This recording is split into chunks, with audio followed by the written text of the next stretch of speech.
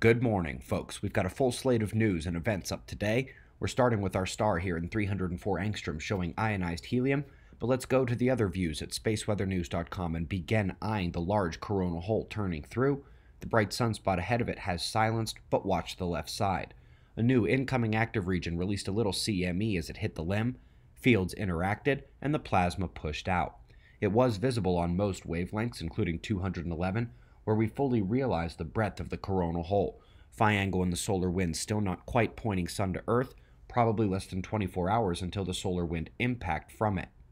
Top weather alert today is for a cyclone that is already pounding Thailand and which will continue westward through far northwest Indonesia and north towards Greater Asia.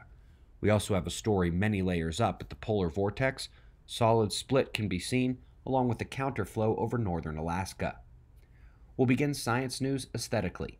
The simulation was used to study how a merging dwarf galaxy could kick solar systems out of the galactic fray. It's worth noting that might not be possible in electric and plasma universe paradigms. We do have more from New Horizons. We're learning that there are no rings or moons around the object. It follows the orbit rather than contact motion. Then we have to wait a week because New Horizons is now behind the sun and cannot transmit to us. January 10th, more science comes in. So I'm sure many of you have heard about the claim that they have measured the effects of dark matter. They have not.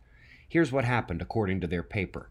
They looked at the star formation in small galaxies and then inferred infall parameters from clustering and now claim that those galaxies without central dark matter are like that because the particles were heated up and pushed out.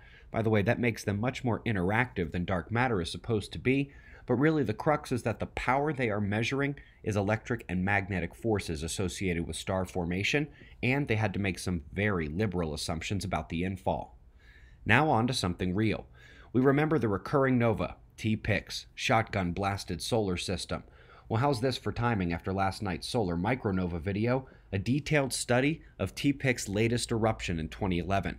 Here we can see how the ejected material is split into two donuts, toroids stacked on top of one another, and then over time, about 3 years, fading into the Z-pinch. Folks, hard to rule out that electricity along the stellar filament lines triggers those nova. And on that same note, if you didn't see last night's video, this will not make any sense.